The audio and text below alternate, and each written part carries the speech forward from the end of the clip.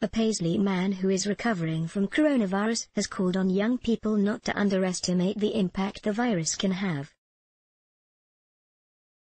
Calum Wishart said when news of the pandemic first broke, his naive arrogance led him to believe he would be okay because he is only 25 years old. But within days of the lockdown, Mr. Wishart started displaying symptoms of the virus and was hospitalized. He described it as the most horrendous experience. Speaking to BBC Breakfast, he said, "I had the completely wrong attitude.